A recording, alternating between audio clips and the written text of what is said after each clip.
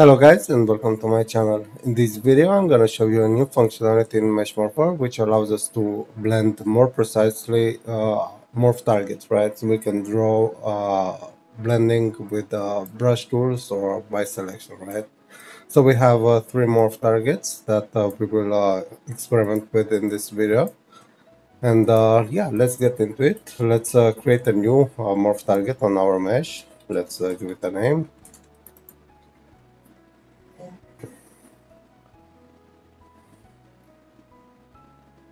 And just wait a little bit for the morph target to be created and double click on it to open it, right? Let's switch to our blend tool and let's switch to our focus material mode. And now we can select blend tool, which is the latest in, it's the last in this list here.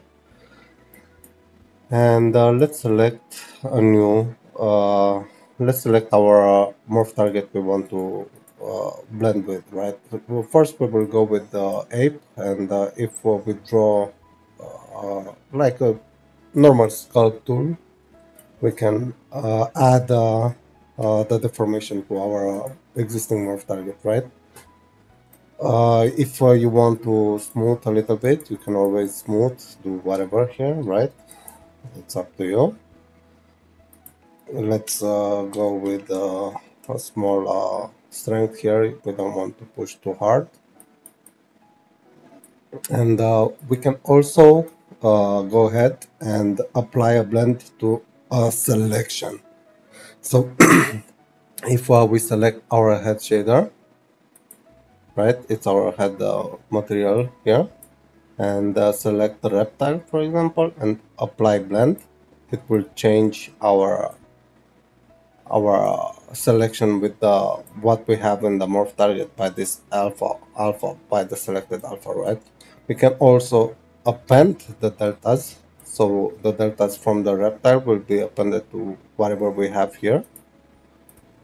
And this is how it looks. Pretty good, actually.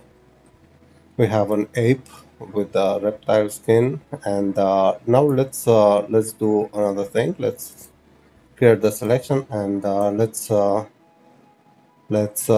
replace the ears from the lichen, right? So this is how we do it. And we can also smooth a little bit this area, or we can bring it more precisely from our morph target, right? Kind of. Let's decrease a little bit this brush size here.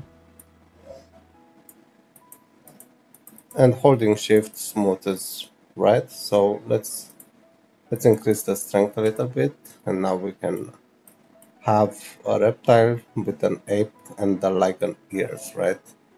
So this is the functionality I wanted to show you. This allows us a lot of control when we want to blend multiple morph targets together.